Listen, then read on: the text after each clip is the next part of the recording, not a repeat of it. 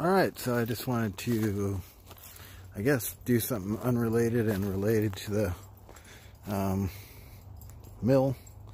This is some redwood that I milled and some Douglas fir, and there's some plywood sheets there, and I'm going to flip it over and that'll be the base to my chicken coop.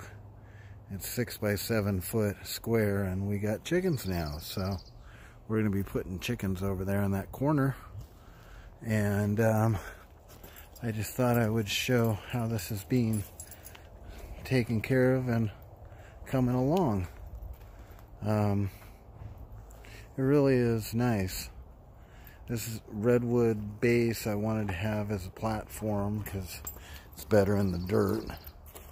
And then I need to get some joist hangers for these Douglas fir, 5-inch, 5.5 actually, by 1.5 that I cut.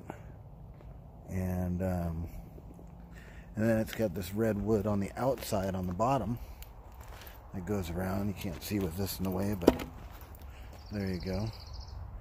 So that frame being redwood around the outside, those joists basically, or that joist frame. And using all screws. And yeah, there you go. I'm going to also take this here. It happens to be the right size. It's my leftovers after cutting this stuff. Each side had one. So this one is the perfect size to fit in between here somehow. Either I can cut it down like a 2x4, or I can just fit it in there directly across. But this one is the perfect size for this here. It's actually like 1 inch over.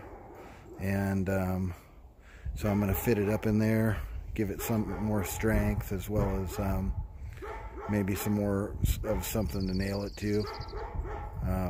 I might make it into a 2x4 though, so it looks more decorative and the chickens can hop over it easier, because it's going to be, they're going to go underneath this. This is all upside down right now. And anyways, I'll take it easy, talk to you later because the dog's barking.